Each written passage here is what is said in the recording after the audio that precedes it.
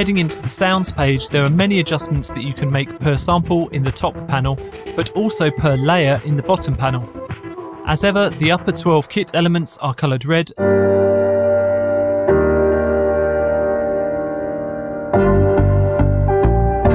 and the lower blue.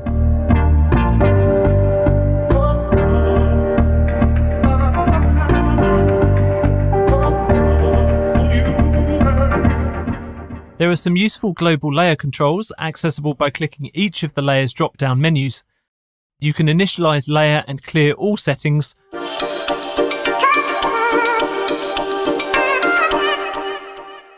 or choose to copy, paste or clear loop points, layer settings or tuning. Otherwise, layer controls live at the bottom half of the interface. You can tune the entire layer, that's all 12 kit elements, by octaves,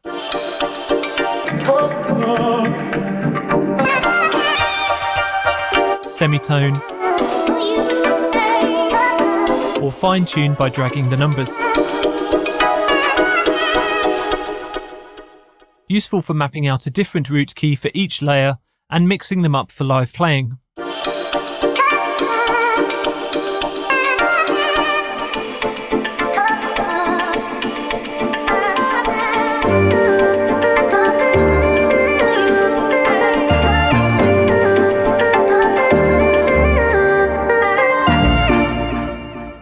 The layer volume and pan dials should be self-explanatory.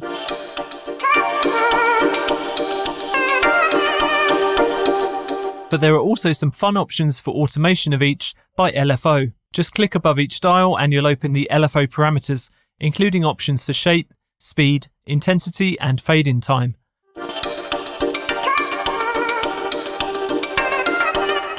There's also a key retrigger option. The spread dial handles stereo width,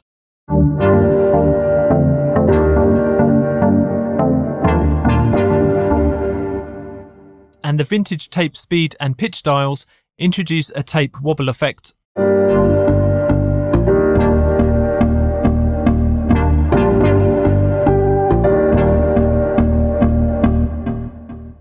Above this you can see a graphic of the 12 kit element keys and turn on and off looping, direct, remix and reverse for the entire layer. If you make any play adjustments to specific samples, then you can see that reflected in the matrix.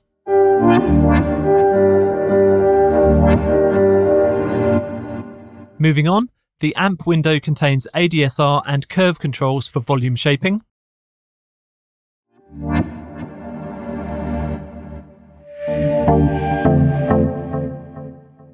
Next up, the slice window, which hosts the play direction and loop remix sequences for both layers. These are covered in some detail in a separate sample controls video.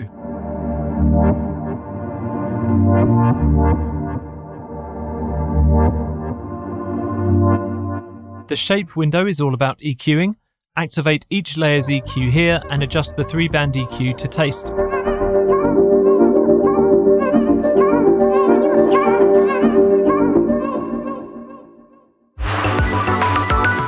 Lastly, the pitch window has some fun envelopes for automating each layer's pitch, particularly effective on percussion and pads. Or you can make your own riser and tape stop effects.